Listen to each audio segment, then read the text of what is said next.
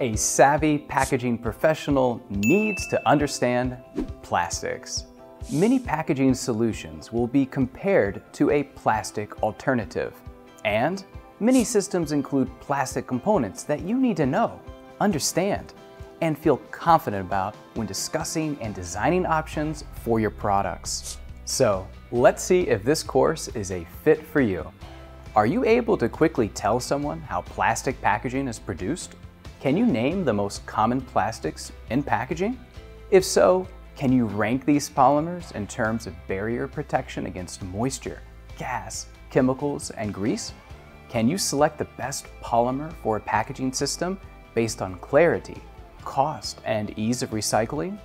Do you know where to go if you need a component injection molded, or a bottle blow molded, or a sheet thermoformed to your specification?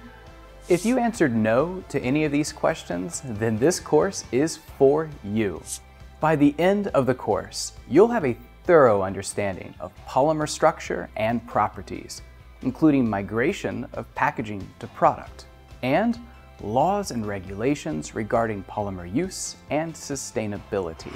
This course is 5 hours of instructional and assessment content and can be completed on your own schedule, 100% online.